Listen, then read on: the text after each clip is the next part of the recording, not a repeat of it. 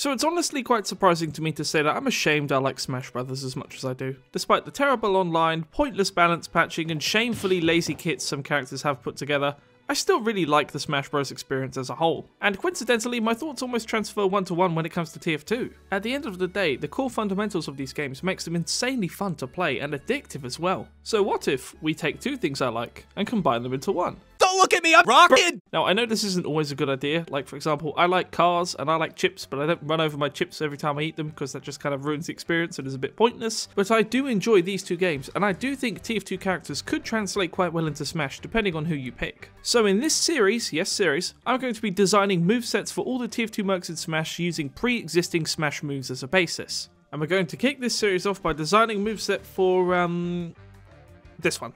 I do have a bit to explain first as to how this will work, but timestamps for everything can be found in the description below and the categories of the video. Let's get started.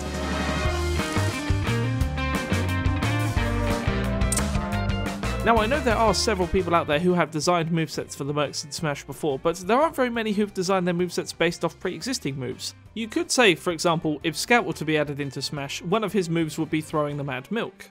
But how would this play out in practice? How heavy would this projectile be? Would it be able to push through others? Would this see a lot of use if he only had one projectile? How would its use be affected if he had multiple? What if this move were to be placed onto his neutral special? Does that mean it will be B-reversible? Would this move only be good if it were placed onto a character with good physics? How would it fare on a character with bad physics? What are Scout's physics? These are the kind of questions I often have when watching these kind of videos, and not all of them are answered in the same place. So no, this video is not a case of somebody's already done that before, but if you would like to watch these kind of videos, I've linked several of them down in the description below. Go give them a watch, they're really good. But before we start to design a moveset for Scout, we need to first learn what makes him iconic. As you see, the Smash series is all about iconism. It's all about iconic characters using their iconic moves from their iconic games. We need to take a surface level look at what makes Scout such an iconic character and how would that translate into Smash Brothers. Because if we boil away everything else apart from his gameplay, it just comes down to running and shooting guns, and that wouldn't translate to Smash very well at all. So after taking a surface level and in-depth look at what Scout is and what he isn't, I think I boiled down to what he could be defined as 5 things, and we're going to quickly cover these and then we'll start to design a moveset. So, the first one, the big obvious one, speed. Scout is speed. He is fast, he runs fast, he jumps fast, and he shoots fast. Now we're a bit in luck here, as speed is historically something that translates quite well into Smash Brothers. Captain Falcon, of course, coming from a racing game, is the second fastest character in the game on the ground. So just by taking a look at how Scout uses his speed in game and the current speeds of the Super Smash Bros. Characters, I think we're going to be putting Scout's speed somewhere in between Ridley and Palutena. Yes, Ridley is the 10th fastest character on the ground in Smash Bros. I did not know that. But for the sake of argument, let's say Scout's speed would be the same as Cloud's would be, 2.167. Now, the second thing I think Scout is best known for is his ability to double jump. So Scout desperately needs to use his speed and combination of jumps to avoid getting hit, because once he's hit, he's practically dead. The Scout's Mook Crazy Leg spam strategy is something we've all seen and is something incredibly effective and difficult to fight against. And, once again, this kind of translates into Smash Brothers quite well as well. So considering how a character's airspeed is different to their ground speed, we now need to pick a new airspeed for Scout, and honestly, I'm going to go with Cloud again. I think Cloud's physics as a whole suit how I want Scout to play in Smash Brothers very well. So, taking inspiration from Cloud's stats yet again, we're going to find Scout's airspeed is going to be 1.155. I also feel his jumps are going to be quite high and relatively floaty, as this is of course a huge part of his gameplay in TF2. So let's give him about the same jump height statistics as Mii Brawler, Sonic and Fox. And for his full speed, I feel we could be a little bit more forgiving, so let's give him the exact full speed of my best friend Robin, which is about 1.5. Now, continuing on from his double jumps and run speed, I find another iconic thing about Scout is how he uses his legs. He basically uses his legs to get in and to get out of fights and to avoid damage. Now, in terms of Smash Bros. Translation, I feel we've once again struck gold, as there are a variety of fighters who use leg-based and kick-focused attacks in their kits. So the majority of his moveset is going to come down to some very leg and kick-focused stuff. Now, I don't really know where else to slot this in terms of iconism, but I do feel Scout would be a much lighter character. Known for his speed and his jump height, Scout is obviously a very light man, and he uses that to his advantage. So I'm honestly willing to make him as light as Bayonetta, which would make him the 8th lightest character in the game. You have to remember, the physics we put on Scout already are very good, and we need to balance that out somehow, and I don't think Scout is anywhere close to being a heavyweight. Now the final two things about Scout that I feel are the most iconic things about him, I'm actually going to combine together, those being his attitude and his use of weapons. Being the youngest of 7 brothers, he was bound to develop some sort of strange or strong attitude, and I think it's just a fantastic design of his character. He comes off as cocky, laid back, egotistical and arrogant, but most of this is a facade as he actually doesn't have too much confidence in himself. And I do feel this could also translate into his gameplay as well. And the final iconic thing about him that I previously mentioned, his weapons. Scout has some very interesting and very unique weapons that 100% could translate to Smash regardless of what they are. Now, we do run into a bit of issues when it comes to guns, as because of Smash Bros. Age rating, Snake wasn't allowed any guns, he was only allowed explosives. However, Joker has a gun, and I know it's a toy gun, but they don't ever specify that it's a toy gun in the game, so I think it's fine. And thus concludes our iconistic evaluation of Scout. I'm very sorry that was a very long section, but I did say this was going to be an in-depth analysis, and if I didn't, we'll just pretend I did. So now that we've defined what Scout is, what he isn't, and what his physics would be, let's get into designing the moveset. So as previously specified, we are designing Scout's moveset specifically using what is already in Smash, as this would make the limitations much easier to handle. So in order to do this, and I kid you not, combed through every single move in Super Smash Bros. Ultimate to determine how he would play. This is why this video has taken 3 weeks to make. I have scouted the best leg-based, projectile, and most interesting moves I could generally find, and I've combined them together for you, for your entertainment. Please do subscribe, this video took a while to make. We'll be covering every move individually, and for the order of directional moves we'll be going in the pattern side, up, down. Now without further ado, let's finally kick this thing off. The majority of jabs in Smash Bros. Ultimate are some combination of punches, arm strikes, and swords, and these aren't necessarily two things Scout is going to be doing. Yet I actually think Byleth, a character with a sword funny enough, has the best jab for us to give to Scout. This jab starts off with a chop, which is interesting, and then turns into a pivot leg swivel, and I think this would fit Scout perfectly, honestly. This move fits the context of Byleth's character quite well, as he's a mercenary, so he's not just going to be fighting with his sword. Yet, at the same time, I also feel for the opposite reason this fits Scout quite well, as he could throw out a cowardly chop, and then realise he could style on his opponent with a swivel pivot leg kick. As a character's burst movement option, I feel Scout's dash attack is once again going to involve his legs and a kick of some sort. So after combing through the many kick-based dash attacks in the game, I actually feel Sora's would be the best fit for our Scout here. This low sweeping long sliding foot strike would actually fit Scout pretty well, as animation wise it not only fits his character but also stylistically. As a previously stated part of our criteria, these moves must not only fit Scout but also the physics we've given him. So I honestly feel this move is pretty perfect for Scout, and there are a couple others like it, but Sora specifically I think has the best combination of style, range and slide. Tilts can be anywhere from a staple part of a character's neutral to a part of their combo game to utterly useless, and therefore it's very important to be conscious of the kind of moves we would be giving to Scouts, because if we were to just give him nothing but fantastic neutral tools or nothing but fantastic combo tools, he would be insanely good. So for forward tilt, I'm going with Terry's forward tilt, as this has the adequate balance of both style and substance. So there's a lot of frontal kick tilts in the game, yet I actually feel Terry's would be the best as he raises his leg up instead of swiveling around. Considering how we just gave him a swiveling move for his jab, I feel we should give him a raising leg move this time for his forward tilt.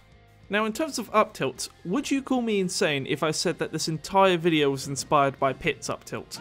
I used to play a lot of Pit in Smash 4, so the other day I went back into Ultimate and tested out Pit again to see if he changed that much, and I completely forgot how utterly cool this move just looks. This move alone inspired me to make some sort of moveset based video for Smash, and since my audience will only watch tier 2 content, here we are. Now lastly for tilts, we have down tilt. So down tilts generally tend to be combo starters or pokes in the neutral, and I feel because of the moves we kind of given him right now, we probably should go in the route of combo starter, as his forward tilt is a decent poke in the neutral and his up tilt is a little bit inconsistent, so I feel we should give him a nice comboing sweeping leg tilt. So I'm going to be going with Mii Brawler's down tilt. I feel this would fit Scout pretty well. Now the reason I'm not going with something like, for example, Incineroar's, which would also fit Scout pretty well, is purely because Incineroar's physics are intentionally awful and therefore his moves are fantastic, and that's meant to balance him out in theory, but the physics we've given Scout already are pretty good, so I wouldn't want to be giving something like this to Scout.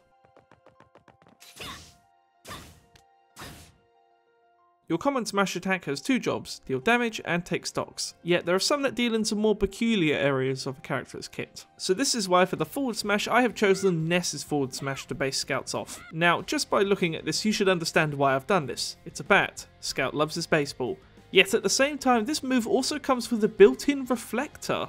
I really don't know why. Maybe it's something to do with Earthbound, I'm not too sure, but basically I feel this should be Scout's forward smash, and I feel he should also get to keep the reflector free of charge as well. Now in terms of up smash, I feel there's none other we could possibly choose than Wolf's up smash. This is the perfect combination of stylish, flashy, and practical. Slowing it down here, you can probably understand why the main reason I've chose this move is. It's because of Scout's breakdancing taunt. I have tried to fit in Scout's taunts and personality the best I can into his moves, yet there's really not a lot we can do with some of these taunts. But I feel the breakdance taunt works incredibly well for his up smash. Now for the down tilt, and I debated on whether this should be the breakdance taunt, as, well, it's kind of a bit more grounded, and Mario and Luigi have some pretty good breakdancing moves. Yet I just really couldn't find anything else that would fit Scout's up smash, which is why I went for Wolf's, but in terms of down smashes, I feel we should go with Captain Falcon's double leg strike. This move is insanely cool looking, and it's also a little bit slower than most of the things we've given him. However, to make up for it, it is adequately strong. And I just like the idea of Scout dropping the nonsense for a second and just kicking someone as hard as he can.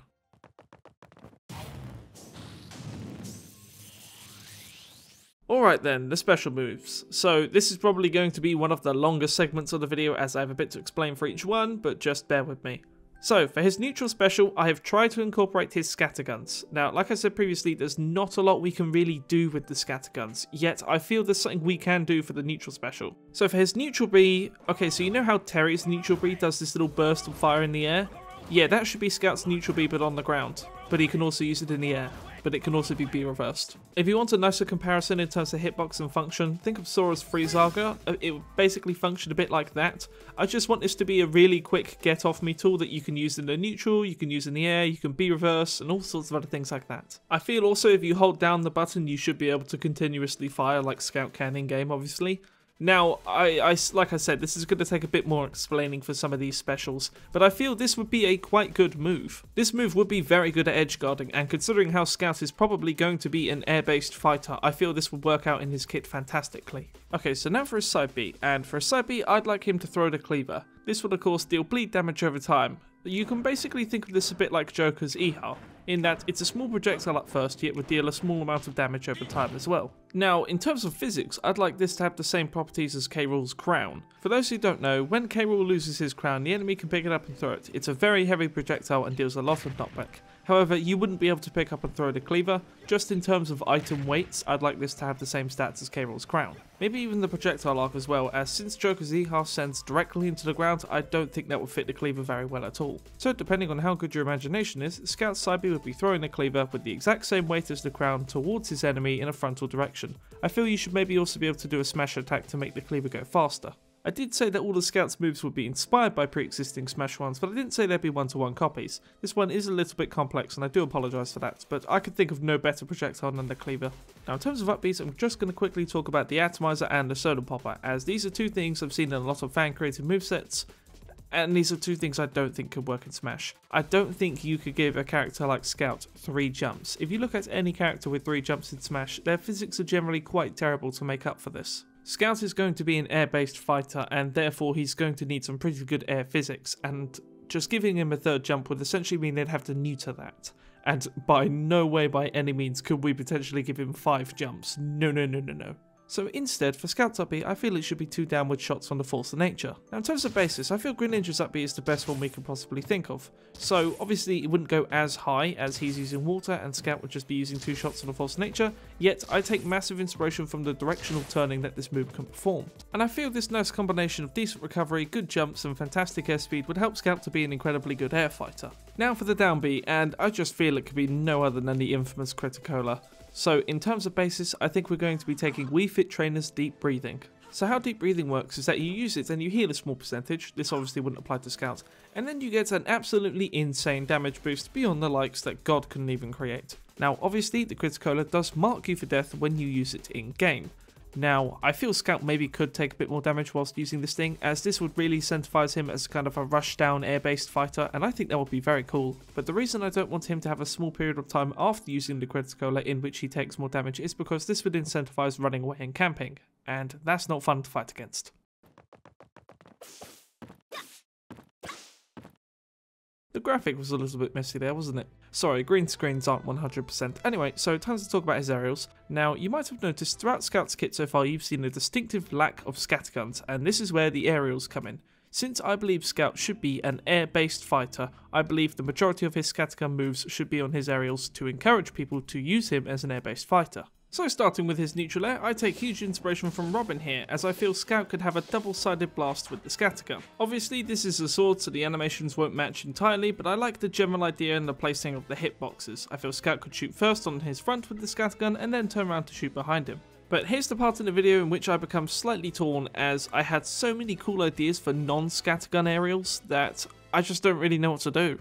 So in the original run of this script, I had Scout's forward air and back air being the exact same thing, and they were both based off villagers. You see, for villagers' forward air and back air, he fires a little projectile out of a slingshot, but we could just so easily replace the slingshot with the Sandman and the Rap Assassin. We could, for example, have the forward air being the Sandman ball being launched, and the back air being the Rap Assassin ball launched. But the longer this script went on, I realised that might not be a very good idea in terms of gameplay, because if he's going to be an air-based fighter, I don't necessarily think he should be a zoner. But the concept is so perfect, and the move is right there that I'm so torn I don't know what to do. So okay, new compromise. Let's make only Scout's forward air the same as villagers. Of course, replace the slingshot and the ball with the Sandman and the baseball. There would of course be no stun effect tied to this because that would just be outrageous to fight against. And for Scout's back air, let's make it the same as me Gunner's back air, except instead of an explosion, it's the Rap Assassin's ball shattering. I feel that's a fairly good compromise. You could also make it, for example, one of the scatterguns shooting. However, I just kind of want to find a good blend of both using the bats and the scatterguns, which is why for the down air specifically, we are just copying me Gunners one for one, but with the scattergun instead. You might now think this is not a lot of moves using the scattergun, but just because of how commonly these moves are going to be used in general, including the neutral beam mind you, which is going to be very good, I think it will make up for it. And finally for his up air, we could do another scattergun blast like a bit with Ivysaw's up air, or we could do something insanely cool and give him the same up air as Sheik and Joker. This kind of twisty upward kick I think would fit Scout fantastically. I know it would limit us a bit in terms of not really using the scatterguns to the best of their advantage, but come on, look at this. This is just so Scout. I'm sorry this part of the video is a little bit inconsistent. The script currently just says Flounder, because there were so many options for the aerials that we could have given to Scout, and I really just couldn't choose which ones would best fit both his kit currently and his character. That's the problem with having such an in-depth look at what Scout could possibly do in Smash. I kind of have to weigh up what's cool and what's Scout with what's functional and how would this actually play amongst the rest of his kit. Whoa, holy crap, Lois, it's the Byleth. Wow, that's amazing. Wait, what's wow, I've got the thing. Go Chrome, go. And then Byleth goes up here, and then we select the two of these, and then they go